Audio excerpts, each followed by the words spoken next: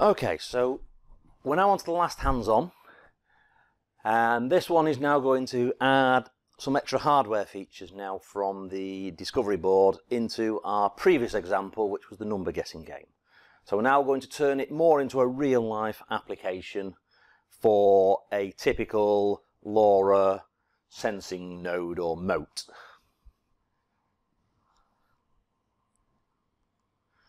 So the key learning features for this hands-on are pretty much the same. We're still going to look at the two callback functions, so we will have to change our parameters that are in our callback functions because the application is slightly different. We're still handling a data buffer of some sort, so this time it's a single element of temperature.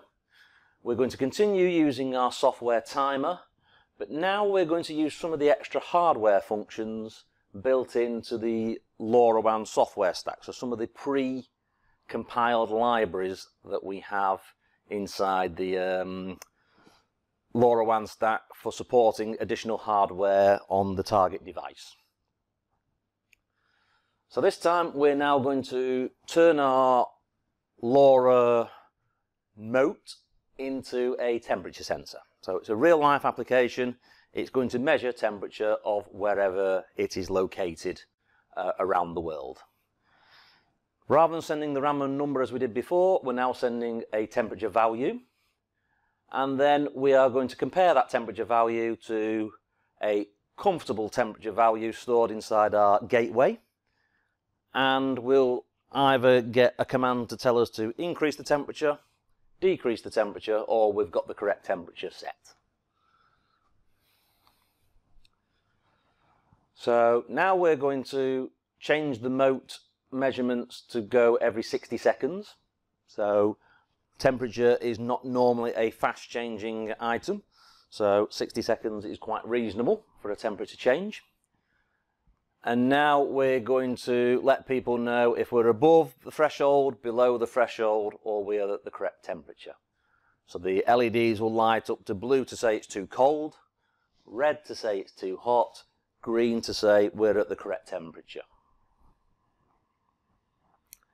So if you look at the datasheet from the STM32L0 device, inside the ADC, connected to channel 18, we have a temperature sensor integrated inside the silicon.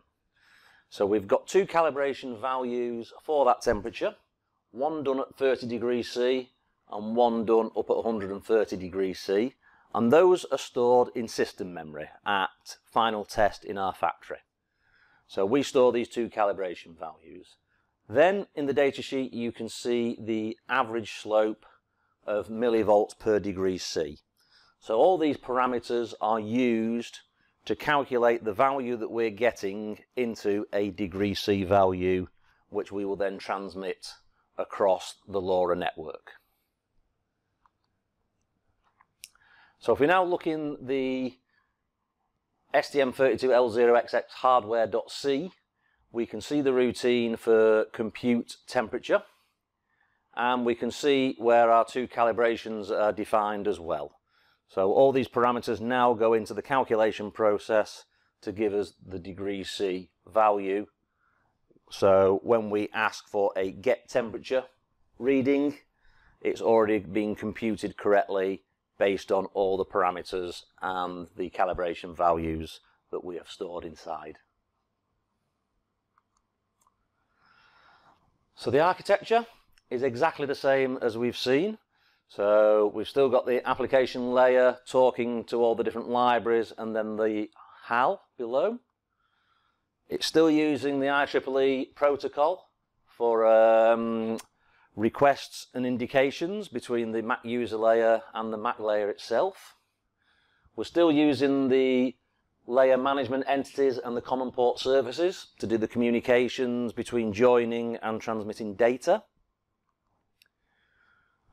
When we get these requests in our software, this all links back to the callback routines for either transmit data or receive data. And that's all controlled by our finite state machine, where we will normally sit in the sleep and send modes and every time we send a message, we will transition between these two modes. So this means the files that we're still using are main.c and LoRa.c, and they are communicating with the LoRa Mac.c. So the implementation stays the same, so we're still initializing the LoRa.c in exactly the same way. We're still using the two callback routines, even though the code inside these callback routines has now changed. We're still got the get device state available to us, so that feature's still there in the LoRa.c. And we're still using a time server, so we're still initializing a timer, setting a value, and then starting one of the timers to control our transmit LED. The new features we're using now are this hardware get temperature level. So we're now calling this specific routine to provide us with the degrees C temperature value. And as we're still doing development work, we're not using the low power UART, we're still on the main UART, which means we're still at 115200 baud, so that we need to make sure our terminal window is set to the correct baud rate for us to see the information being passed between our device and the LoRa gateway. So how does it all work? Well, it works pretty much in the same way as it did on the past example. So the flow of the information is still traveling in the same way, and our flow diagram here is exactly the same as before.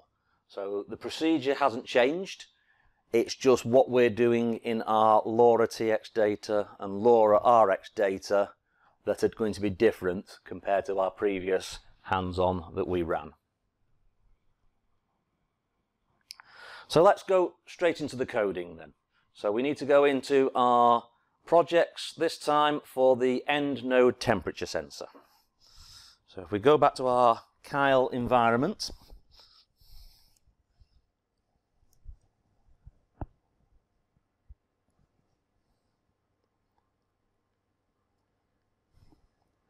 and I want to close the previous project, so it's project, close project.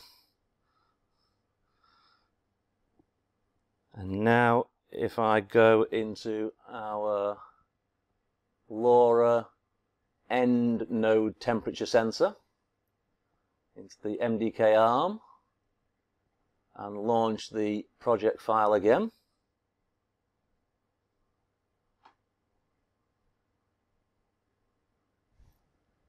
Kyle reopens.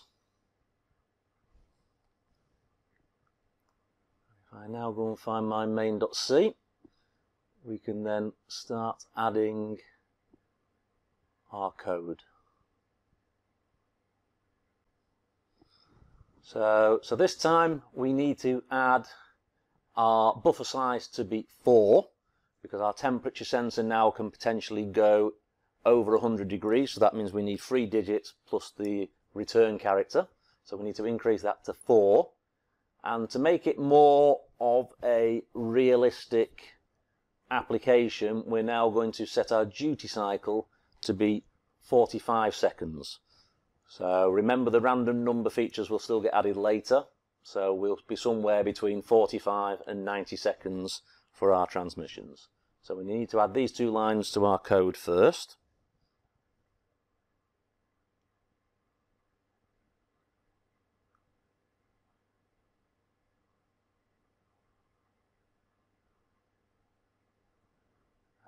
These need to go in at line number 72.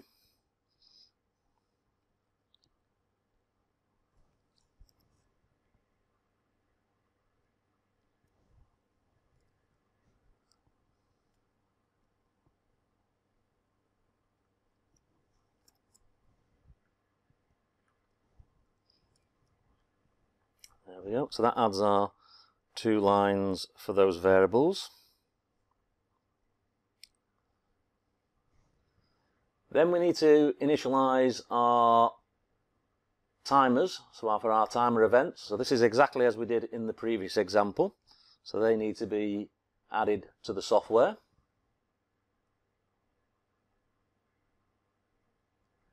So these go at line number 97. I'll place mine.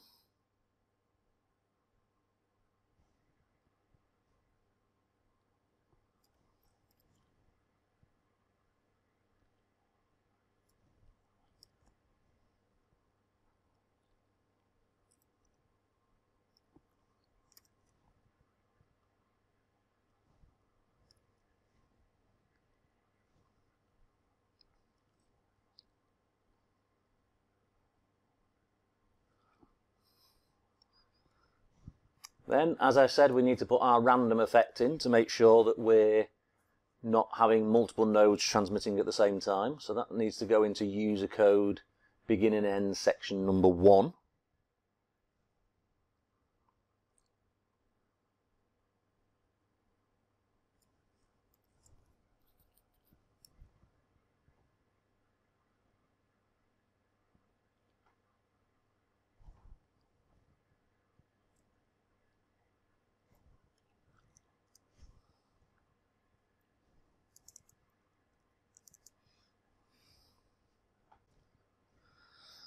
Just like we did on the previous example, we need to make sure that our default data rate is set to a value of 5, which means we have a spreading factor of 7. By default, it should always be set to 0. So if we go and find that regioneu.h file again in our code,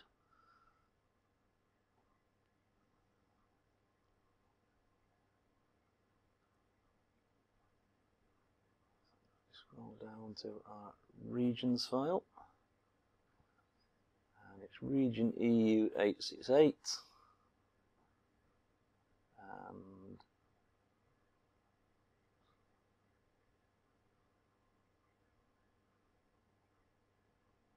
it's there, region EU 868.h. So our default data rate there is set to 5. So that's okay, that's already on 5.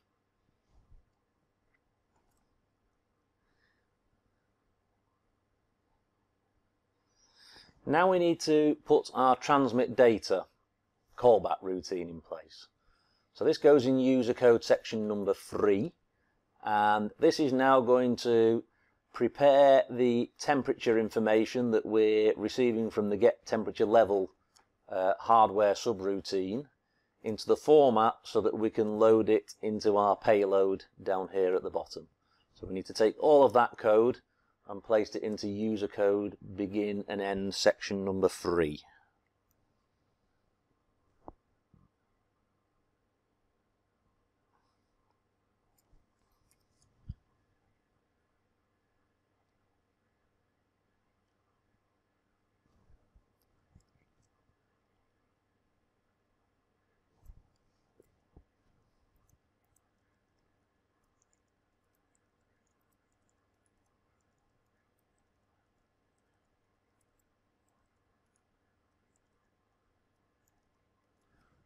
You remember, if you're copying and pasting from the PowerPoint, you will need to delete the end of line limiter that was added in the PowerPoint slide.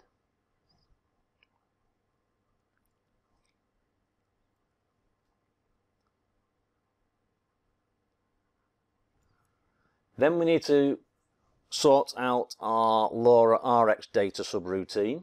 So this is pretty much structured exactly the same as what we had in the number guessing game, apart from the text in the printf statements that will appear in our terminal window have been changed.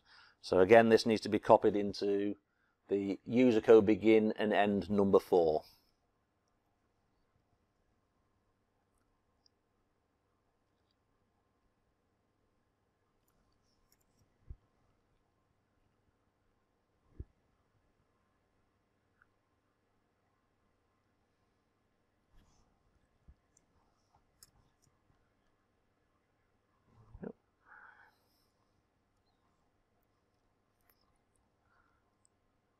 Finally, don't forget our timer event routine to switch off our LED. So we need to paste that into the section just below or just after user code end number 4.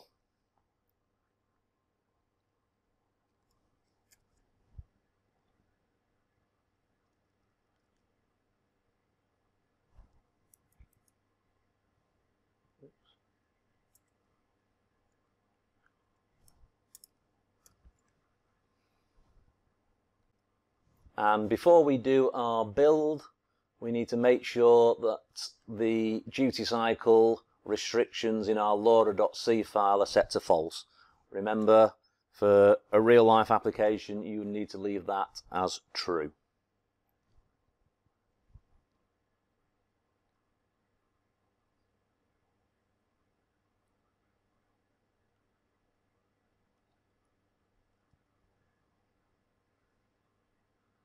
So it's already set to false in my software. So I can now go project and build. While my code is building there, inside our application server now, rather than having our random number in our compare value, I have now replaced this with a temperature threshold. So when we look at our debug, we'll see our incoming temperatures and then our outbound messages to either tell us to increase the temperature, decrease the temperature, or to let you know that we are at the correct temperature. So we'll see that going on the debug screen shortly.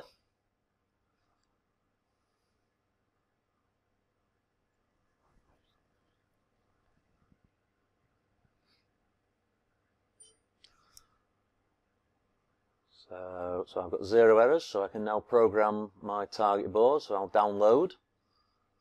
I'll now have to wait for the erase cycle to go through.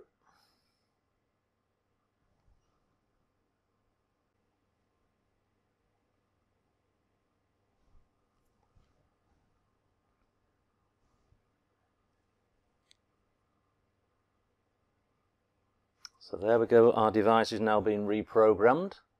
If I go back to my terminal window, you can see that we've done the over-the-air version, we've done the join process, and we've now sent out our first temperature reading, which is 27 degrees, and temperature is now too high.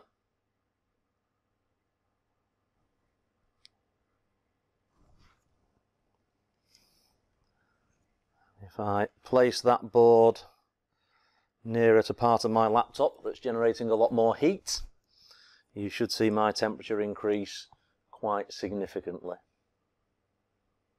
So there we go, so it's already jumped up to 31 degrees.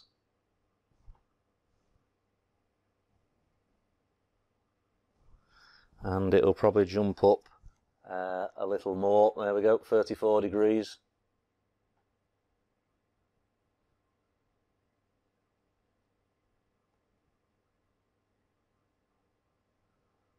So you can see the information going through. And if we now look at the webcam that's monitoring my gateway laptop, when it refocuses, you should see the various temperatures coming in of 34 degrees, 35 degrees now I believe it is on my screen.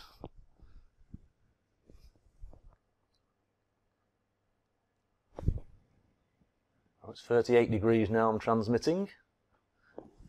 So you can now see 38 degrees coming in, 39 degrees. So you can see there that the information is scrolling through as it would in a real life application.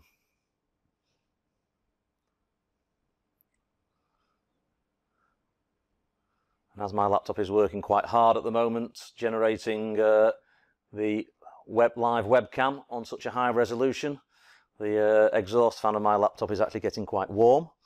So if I will move my board away again to somewhere that's a little cooler in the room, you should see the temperature drop down. Every now and then you will see that there's another temperature reading coming in.